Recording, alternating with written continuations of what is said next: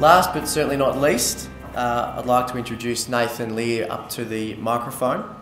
Nathan's also a certified financial planner, senior advisor with the company, and he's going to talk to you about the importance of continually rebalancing portfolios back to your original asset allocation, particularly during turbulent times, and just the importance of this and the impact that it can have on long-term returns for portfolios. Welcome, Nathan. As Andrew mentioned, tonight I'll be talking about portfolio rebalancing. Before I get into the ins and outs of portfolio rebalancing, I want to visit the important investment concept of asset allocation. We'll then go back to portfolio rebalancing in a little bit more detail, and we'll finish off with a couple of examples of how rebalancing actually works. So what is asset allocation? What does it mean? We often hear this word thrown around in the financial world, but what does it actually mean? Well, put simply, it means the allocation or the investment of different funds into different asset classes. So when talking about asset classes, Chris introduced the main ones before.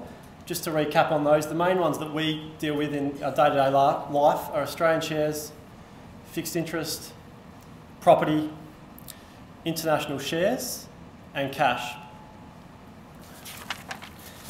So each of these different asset classes have different characteristics in regard to their level of expected return and the risk and the level of risk associated with it.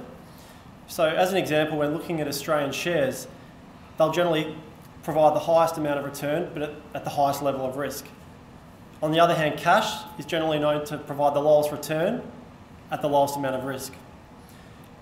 So a well-diversified investment portfolio allocates these funds into the different asset classes, but why do we do this? What benefit does this help us with, or help our portfolio, I should say?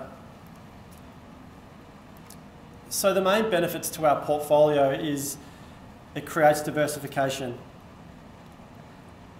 Given that different asset classes have different levels of risk, it reduces the total level of risk of the portfolio.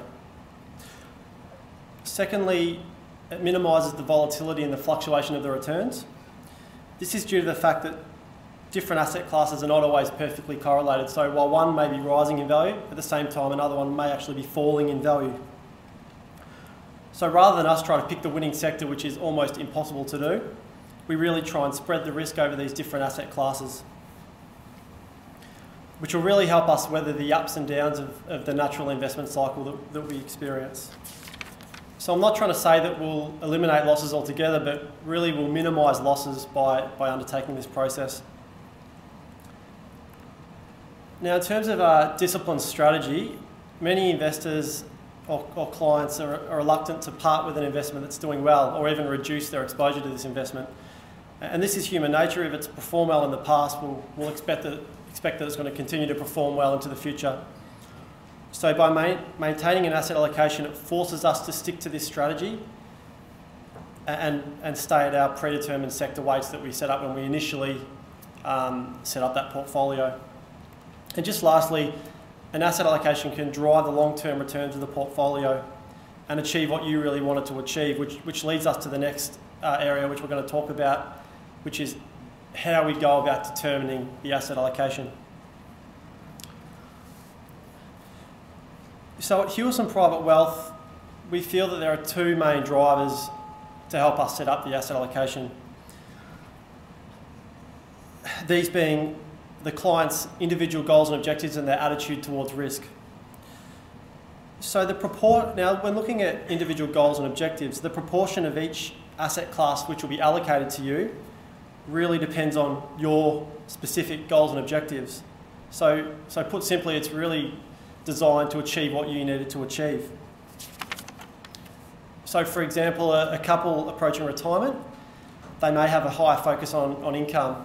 They need an income in their retirement to meet their spending needs. So they might have a higher focus on the asset classes of cash and fixed interest to provide them with this income return. On the other hand, a younger couple may be trying to accumulate wealth. They have a longer investment time horizon and many years to ride out the volatility of growth investments such as shares and property. So more of their money will be in those asset classes like shares and properties. shares and property, I should say. And attitude towards risk, is the second point which I wanted to just cover off on there. Risk really means different things to different people. So some people are very comfortable with risk and the volatility or fluctuation up and down of their returns, while others are ultra conservative and really don't like risk. So our key as your advisors is to really find that right balance, which is that last point I've got there, between meeting these goals and objectives and setting the portfolio so it's got the right amount of risk that you as the client can handle. A couple of other considerations that I just want to quickly talk about. At Hewison's, we do try and meet your goals and objectives by taking the least amount of risk possible. We would rather be able to protect the downside of a portfolio rather than see this same portfolio be able to shoot the lights out in a good market and in a bad market hit rock bottom. Further, we do not believe in what you might have heard called risk profiling tools. Many others in the industry use this, and what a risk profiling tool means, it's basically a computer program spits out an asset allocation based on a series of questions that you answer. So we'd rather get a feel for our clients' attitude towards risk in our meetings and discussions, and then set up the portfolio accordingly. And finally, we don't have one standard solution for setting up an asset allocation. We have hundreds of different clients and many, many different asset allocations. It really comes down to their objectives and setting up that asset allocation for what they need it to achieve.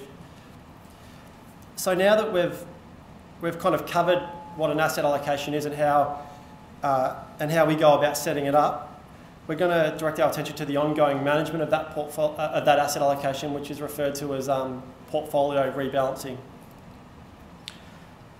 So what is portfolio rebalancing? What does it mean? Well, in simple terms, it's the process of buying and selling investments to bring your portfolio back to its